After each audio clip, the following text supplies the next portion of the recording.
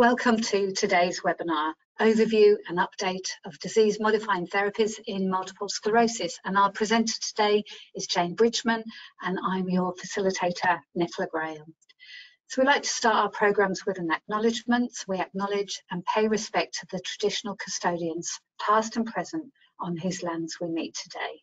And we acknowledge the deep feelings of attachment and the relationship of Aboriginal people to country, and we respect the cultural authority of the elders in each community.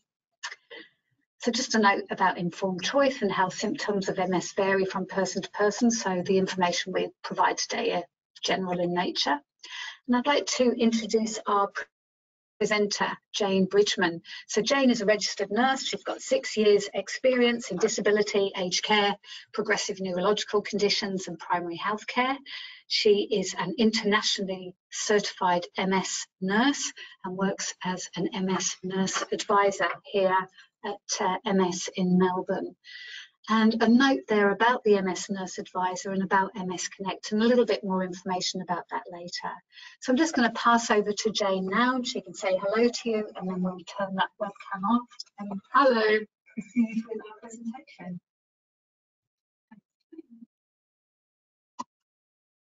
Lovely, thank you, Nicola, and thank you everyone for joining us this morning. So we'll be covering what we call disease-modifying therapies, and we also can call those immunotherapies, and the way that they work is by modifying the immune system. The way that these medications work is to slow the frequency and the severity of relapses, and they do this by probably getting in the way of our immune system attacking the central nervous system, which means that the myelin sheath are subjected to less damage, which means we don't develop as many lesions, and this results in less disability progression. So I hope that you can see on this graph here, which is from the Brain Health Time Matters initiative, that for those people with relapsing remitting MS, if they start on treatment upon diagnosis, then they're likely to have a better outcome than those who may start on disease-modifying therapy a little bit later. And those who perhaps don't go on disease-modifying therapy at all are perceived to potentially have a worse outcome. So with disease-modifying therapies, they are currently only available on the PBS, or the Pharmaceutical Benefit Scheme, for relapsing remitting MS only. The Pharmaceutical Benefit Scheme is the way that the government provides funding for these medications. So the current medications we have include oral medications, which are tablets or capsules. We also have some self-injected medications, which can include subcutaneous injections or intramuscular injections. And we also have some what's called intravenous agents, which is a powder that's mixed in with a fluid, which is then infused into the body via a vein. So with the oral medication, we have Gilenya, which is a daily tablet, usually taken in the morning. We have Aubagio, which is also a daily tablet, usually taken in the morning. There's also Tecfidera, and Tecfidera is taken twice a day, so once in the morning, once at night. And then we have Mavenclad, which is a little bit of a newer medication, and that has what's called a complex dosing regime. So in week 1, the tablet is taken daily for 5 days, and then in week 5, again for 5 days. And that regime is then repeated in year 2. And it's worth noting with Mavenclad that the dosing is dependent on body weight. So for some people, they will be prescribed to take more tablets than others, just depending on the body weight. With the injectable treatments, we categorize them by subcutaneous or intramuscular. And that really tells us about where the drug is administered, which is quite important because the drugs are developed to be administered in a specific area, such as in the subcutaneous fat, or for example in the muscle. And if we actually inject a drug into the wrong spot, it potentially won't be absorbed as well, which means it doesn't work as well. So it is important to understand the difference with injectable therapies. With the subcutaneous therapies, we have Copaxone. Copaxone used to be available in another dose, but it is now only available in 3 times a week, which is commonly Monday, Wednesday, and Friday. There's also betaferon, which is every 2nd day, Rebif, which is every 3rd day, and Plegridy, which is once a fortnight. So they're all subcutaneous injections. We also have Avonex, which is a weekly intramuscular injection. So that one goes a little bit deeper. In terms of the infusions, we have Tysabri, which is a monthly infusion. We also have Ocrevus, and that's one of our newer treatments as well. Ocrevus is usually administered every 6 months, but we break the first infusion in half just to minimise the effect of the side effects and give the body a little bit of a chance to get used to the medication. So you have half a dose on day 1, and then on day 15 you have the second half of that dose. Following that, it is every 6 months that the drug is infused, and all of these infusions are kind of day infusions. So it's not something that usually requires overnight stays in hospitals. It's usually done in the infusion centre or an outpatient department. We also have Lemtrada, and Lemtrada also has a complex dosing regime. So in the first year of treatment, it is daily for 5 days. And then in year 2, it's daily for 3 days. And that also has a longer lasting effect. So that's why it has a shorter dosing regime. It's quite important to talk about the side effects of medication, because all medications have side effects, and we need to understand perhaps how common those side effects may be, how bad they might be if they occur, and also what we can do to manage them, because we want to understand the benefits going to weigh the negatives, and what to expect as well. So knowing what to expect and what to do about those side effects can really change someone's experience on a medication, because it means that you can be prepared. So it's always good to know what are the commonly reported side effects, so that if you start taking a medication and something happens, you can know that perhaps it's actually an expected side effect versus something that you should be a bit more concerned about. And another question is, what should you do if you experience them?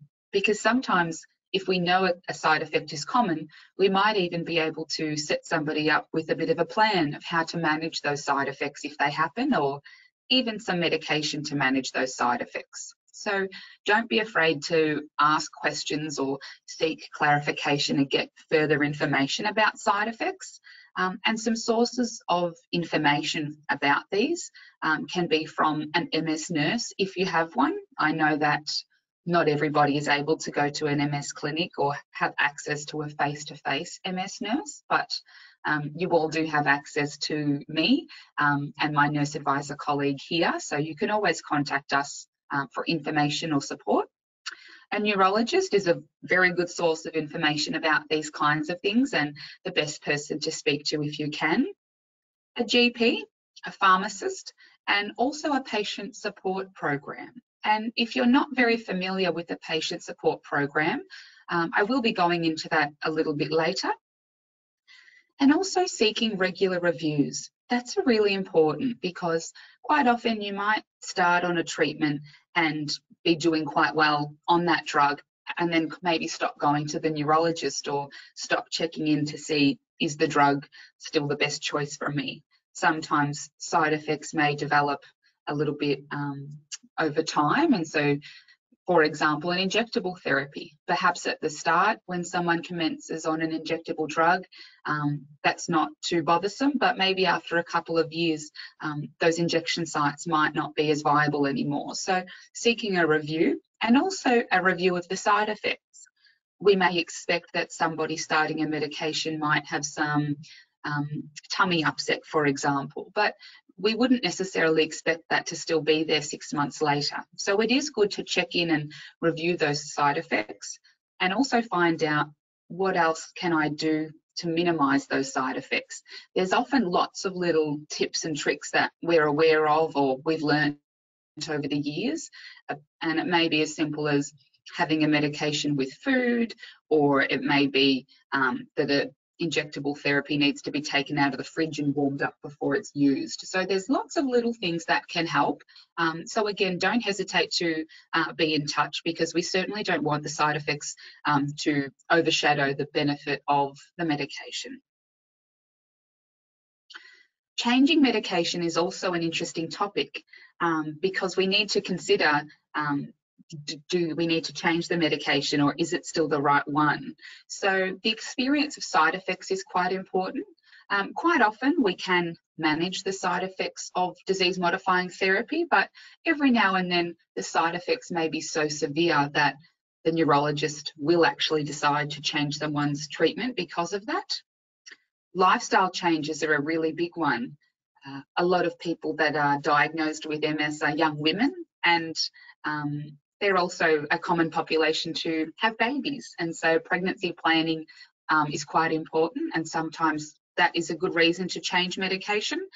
It also may be that you might be planning a really big trip, and if you're in a monthly infusion, for example, that might not be suitable if you're planning to move overseas or travel around the world, for example.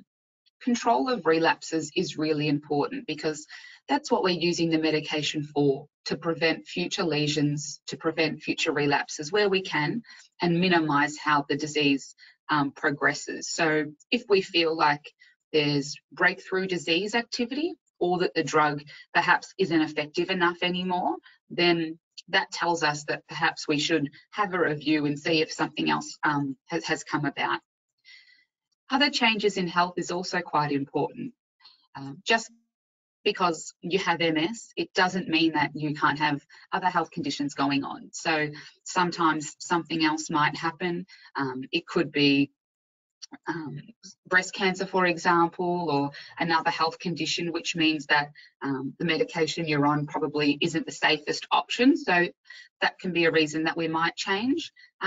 Or it could be something to do with your MS. So maybe someone's on an injectable therapy, but due to the increasing numbness or clumsiness in the hands, it might be too difficult to dose that medication. Getting assistance in maintaining treatment is also really important, because once you start these therapies, you're on them for quite some time. So learning the dosing regime, as in how often it should be dosed, what time of day, the best way to do it, and the technique is also quite important. With the infusion medications, obviously there is someone else that stores the medication and prepares it for you, but there are ways to prepare for those infusions, which is quite important. Being well hydrated the day before you have an infusion and the day of can make it much easier for the infusion nurses to find a vein. And obviously with the injectable drugs, that is very dependent on technique. But even with oral medications, a big concern is how people may store their medication. So it may be that you go to the chemist and pick up your prescription and put those medications in your pocket or your handbag or with the groceries.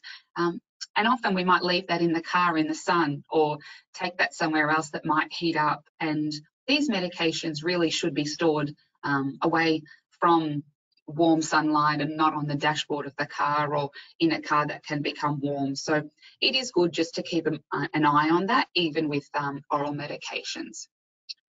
Pre and post care is a big one as well. So I think I just touched on what we can do beforehand, and also what we can do afterwards that makes a big difference.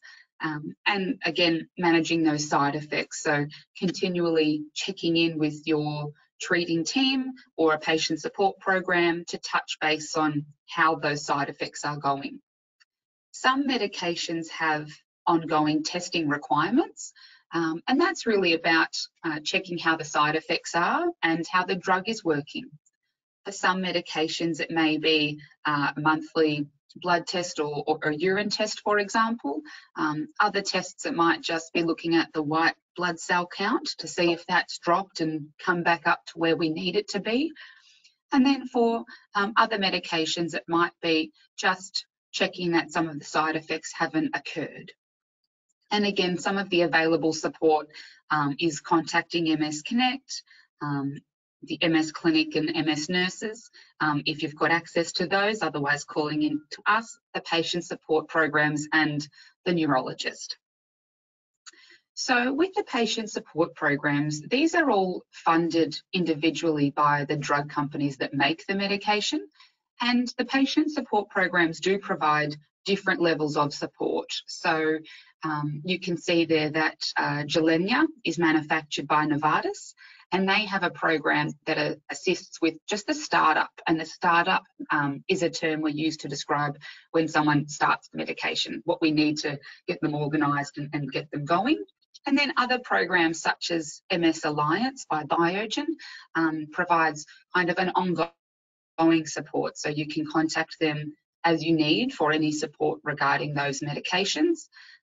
Quite often these programs are also providing what we call the consumables. So that's more specific to injectable therapies, but if you're using an auto-injector, which is like a little device that helps you administer the injection, or sharps containers, for example, these companies will provide those and provide the training.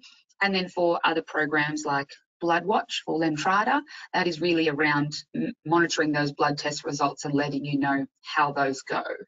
So if you're on a medication that's listed here and you didn't know about the support program and you'd like to know more about it, don't hesitate to contact us, and we can tell you about what they offer and give you their contact details, or if you're happy to, we can make a referral on your behalf.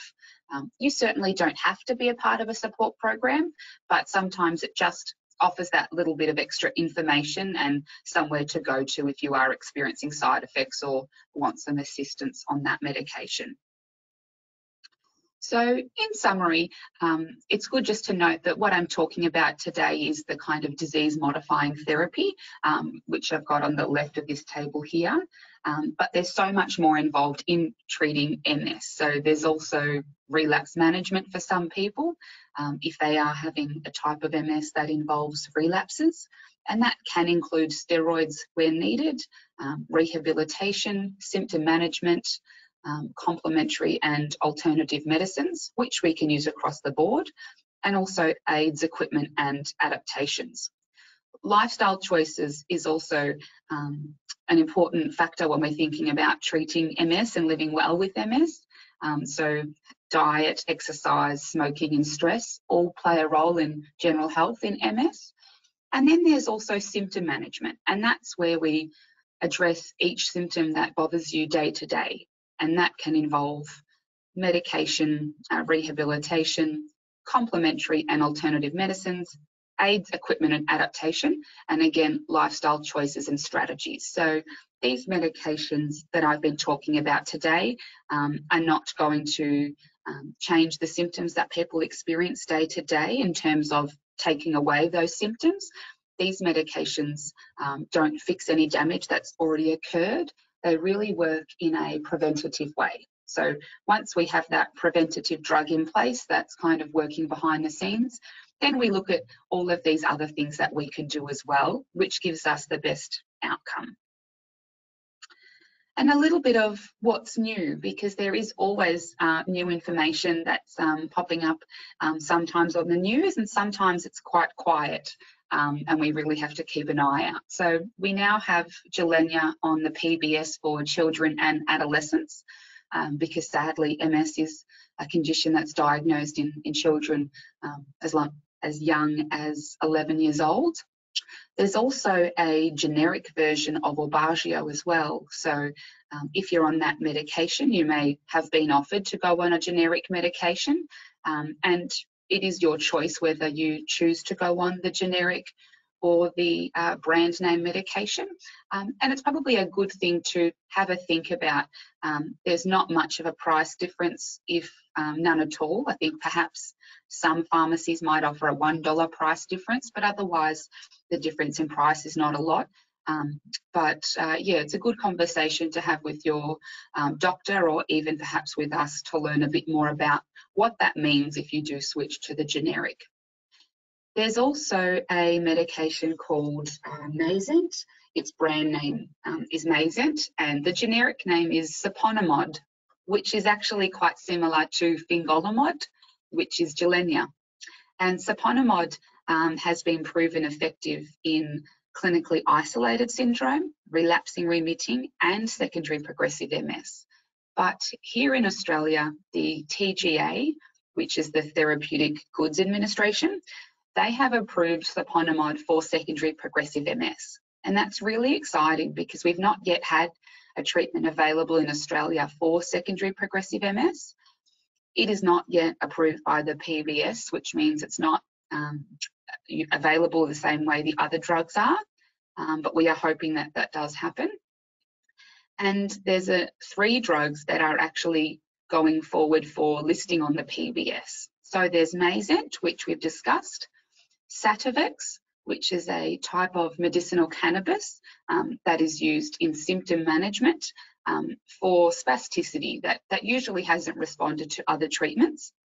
And there's also a drug called Zeposia, which its generic name is Ozanimod, and Ozanimod is for relapsing remitting.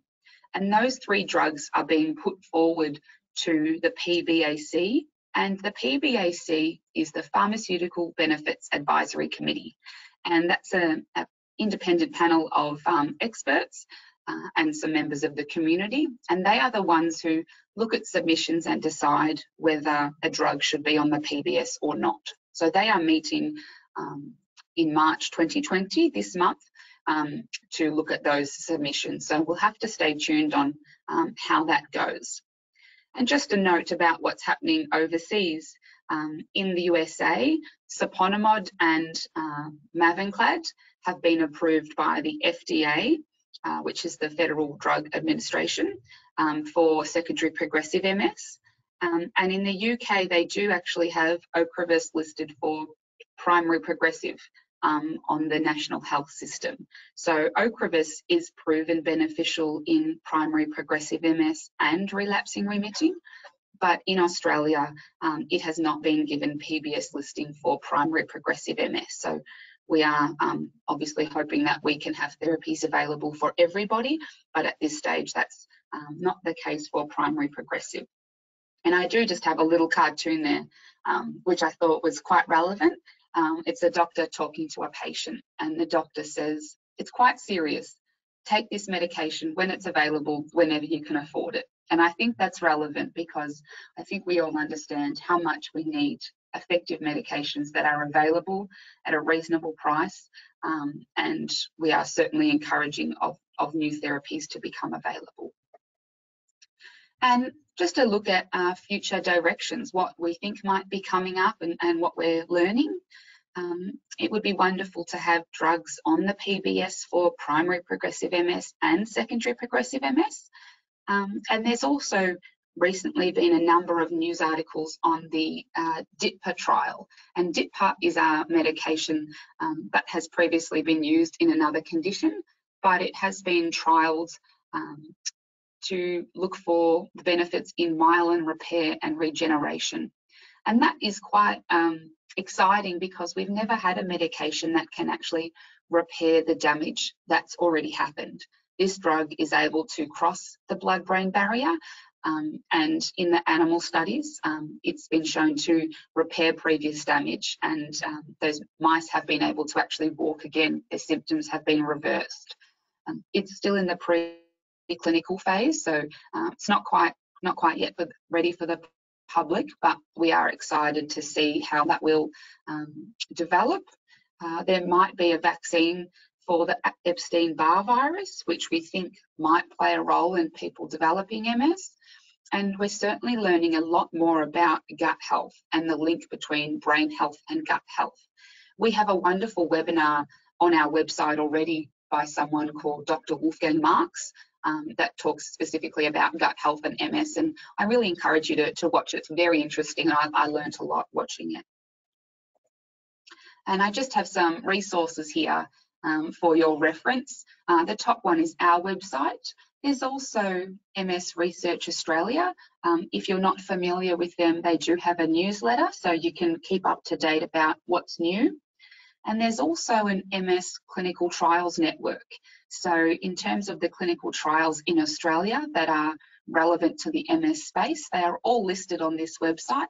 And there's a very easy way to review them. So you can check them by state, whether the type of MS is relevant and whether they're recruiting.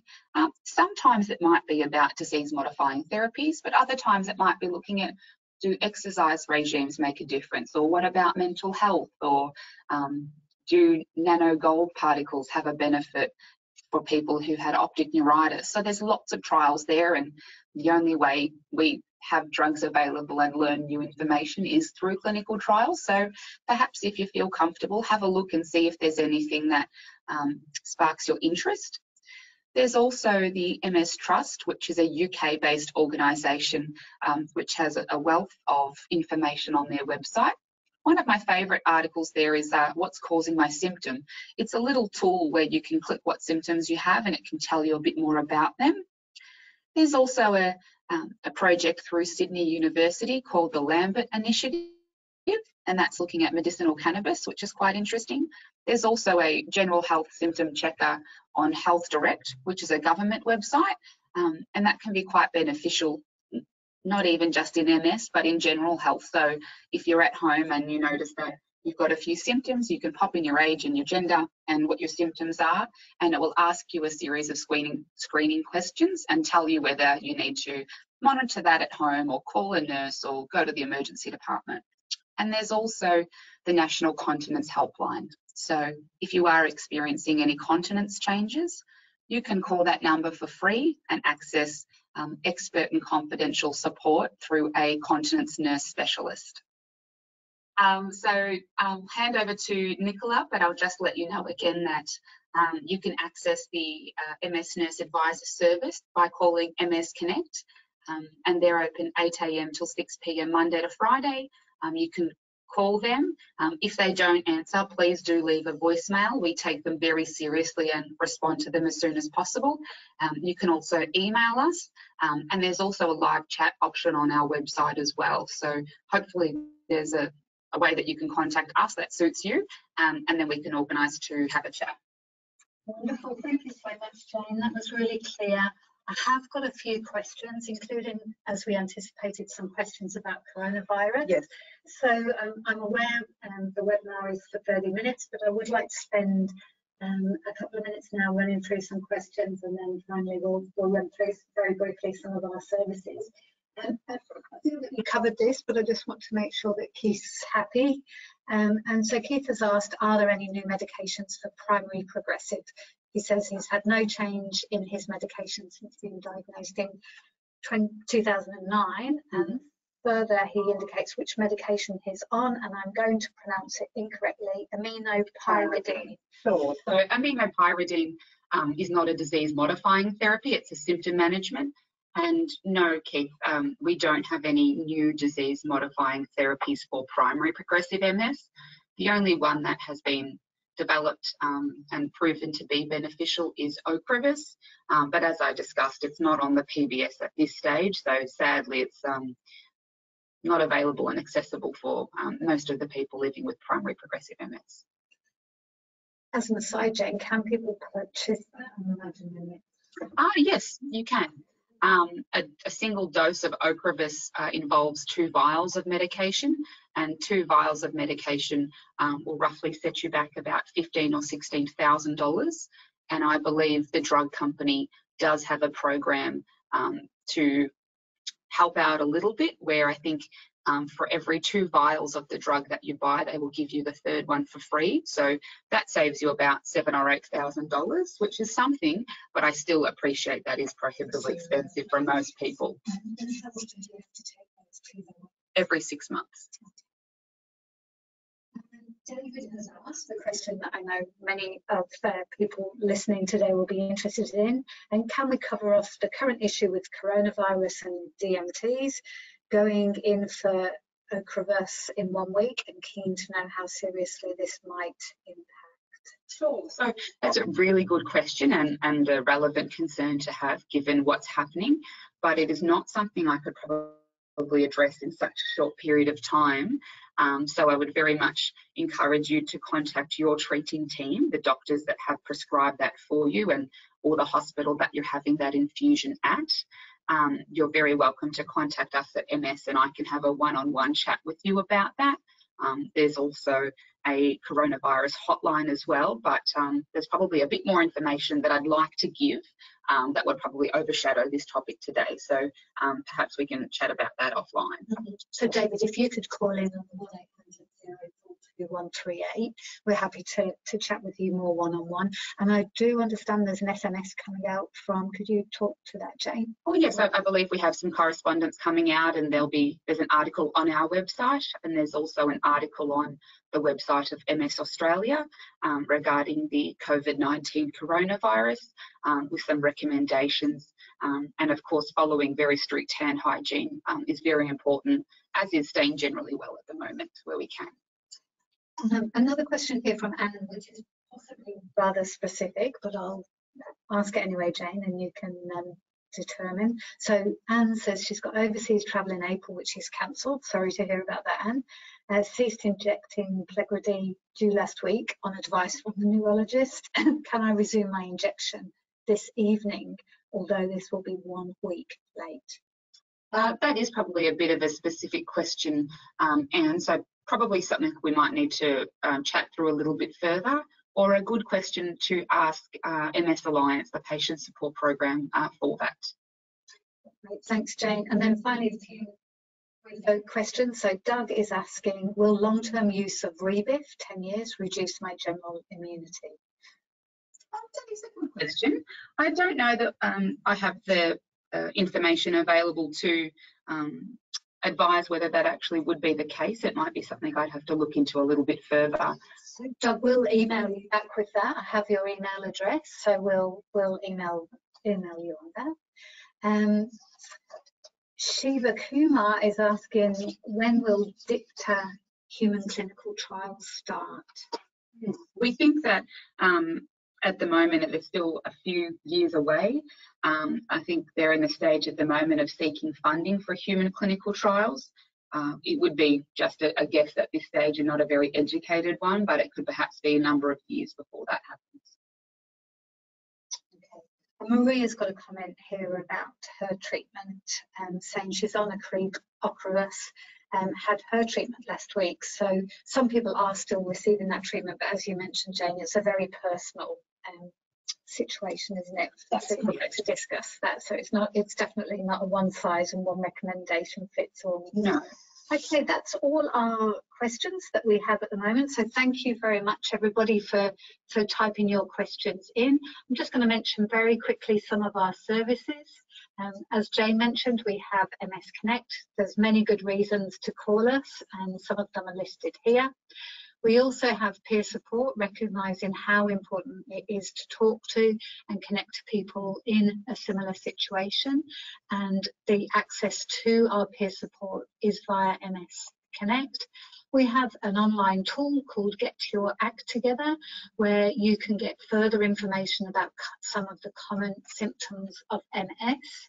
We have a wonderful MS employment support service, which helps people who are in employment to stay in employment, and also can help people find new employment. And again, the access to that service is through MS Connect.